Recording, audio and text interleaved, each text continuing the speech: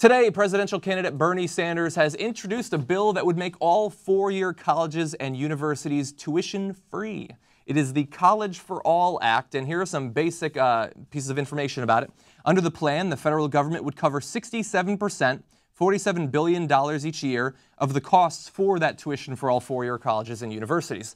States would be required to produce the remaining 33% of the costs, or $23 billion. The bill will decrease interest rates on current student loans, which is very important to me since I'm already out of college, cutting them almost in half from 4.32% to 2.32%. The bill would also allow current borrowers to refinance their loans with a new 2.35% rate. Now, I apologize for immediately throwing interest rates at you. That's not generally how you get people excited in a new policy, but this is significant. This would cause the America in one fell swoop to catch up to our Scandinavian and other European allies, who also in many cases offer free four-year tuition for colleges and universities. Now, don't get it twisted. This does not allow anyone to go to Harvard or to name whatever school you want, as Republicans will try to pitch this plan. And they do actually explain in the bill how exactly we would go about funding it. This is not a completely unfunded mandate on either the federal government or on the states' governments. Bernie Sanders, I think, has a very reasonable plan for how we would actually fund this. We'll get into that very soon. Jimmy, what is your response to the College for All Act? How are we going to pay for this, Johnny? It seems impossible. We're going to get the money. We're broke. America is broke. We don't have any money, Johnny. Do you understand? So they say this all the time, right? That's what that's going to be. But where are we going to get this money from? Where are you going to get this money from? Where does this money come from? I don't know. Maybe I'll get it from the people of the United States, saying that we're the richest country in all of the universe. In fact, we're so rich, we still have an economy twice the size of China's. Still? You're kidding me. How could that be? You mean, yeah, we only have 300 million people. China has a couple of billion people, right? So we're a much richer country than people want you to believe. Exactly. We can totally afford to send our students, our young people to college for free. We could totally afford it. Yeah. So when they say we're broke, and you hear me say that we're the richest country in the world with an economy twice the size of China. When those politicians tell you we're broke, or those newsmen tell you we're broke and we can't afford this, they're either full of shit or they're using a Texas math book, because we're flush with cash, okay? We're flush with cash. We got more money than we know what to do with. Corporations are sitting on $5 trillion. We've got more cash than we know what to do with. We can't bomb it. They always have money for bombs. When they say we're broke, they don't mean we can't afford things like trillion-dollar wars, trillion-dollar bank bailouts, prison construction, and oil subsidies. They mean they can't afford stuff like free college for you. That's what they mean they can't afford. We have a very weird version in our political discussion that goes on in this country of the old trick that people try to play on you. Which weighs more, a pound of iron or a pound of feathers? We have, which is affordable, $1 billion of bombs or $1 billion of food stamps or free college? And for some reason, people hear that and they think, well, one of those seems reasonable. The other, let's not get crazy with our spending. But I do want to give Bernie Sanders a chance to defend his, what I think seems like a not needed to be defended policy. He was on with Wolf Blitzer on CNN, and here is his explanation of that policy. Everybody in this country, regardless of their income, if they have the ability, they're going to get a college education. And today I just introduced legislation that would make public colleges and universities tuition-free. Where's the money going to come from? A tax on Wall Street speculation. And that's exactly where it should come from. Talk about that. What does that mean, a tax on Wall Street speculation? What it means is right now you have people who are becoming phenomenally wealthy by speculating in derivatives and every other type of esoteric instrument that they can.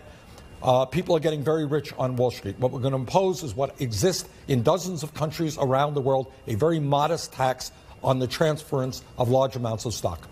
Boom.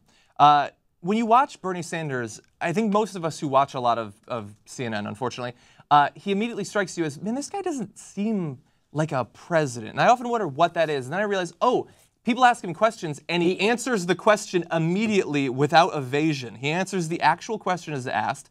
He is speaking for the American people.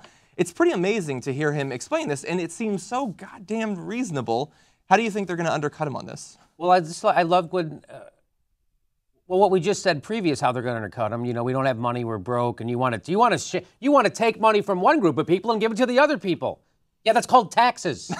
That's what taxes are. Taxes take money from one part of the economy and they use it in another part of the economy. That's what a tax is. That's the fundamental thing that every government in world history has ever done. Yes. And we want to do that to the benefit of literally millions of Americans and the long-term economic benefits our entire country would reap for decades or centuries afterward. That sounds reasonable when you put it that way, I think. It sounds very reasonable. Yeah. We're still living in a country, by the way, where we've been bombing Iraq for 4 straight presidencies, and now we have students in high schools and 40 kids in class. Yeah. Because we can't afford we can't afford a good of education system as they do in Scandinavia, right? Somehow Finland has got more money to spend on education than the richest economy the world has ever known. Well, that's bullshit. We do have the money. They don't want to spend it. And it's like when Wolf Blitzer asked Bernie Sanders right there, where are you going to get the money from?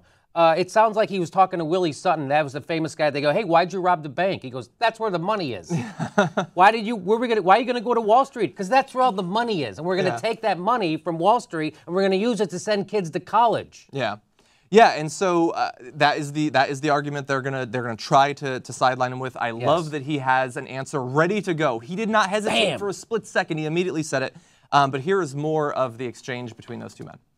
What does that mean? Very modest. Is that going to pay for tuition-free education? More than that. This is a very effective and progressive way to raise money. The estimate is it could bring in as much as $300 billion a year. You think Republicans are going to go along with this? No, of course they're not. Well, then if they're not going to go along with it, it's not going to become the law. No. Right? Well, I don't think it's going to be passed tomorrow. I think what we have to do is the American people will go along with it. The American people think it's absurd that our young people are leaving school deeply, deeply in debt, and young people can't afford to go to college. I believe we got to join Germany, Scandinavia, many other countries around the world and say, if you have the ability, regardless of your income, you're going to be able to go to college tuition free. So you want to raise taxes?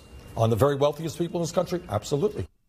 Boom, just answers it as if, well, I've asked you if you want to raise taxes. Now, you're a politician in America. You have to say no, and you have to look ashamed that it was even necessary that I ask.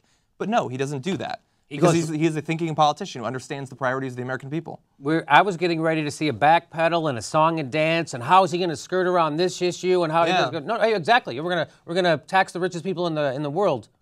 They're the ones who live right here in the United States. We're going to get them to give some of their fucking billions of dollars that they're never going to spend, and we're going to put it to good use. So instead of it just sitting somewhere in an offshore account, we're going to have some of that money, put some of our kids to college. Maybe we have a stronger economy and a stronger country, because that's what it seems to work for the rest of the world. That when they invest in education, all of a sudden their economy picks up. Isn't that weird? That is odd. Yeah. Wolf Blitzer said there, the Republicans aren't going to want to pass this, so why would you even bring it up? Yeah.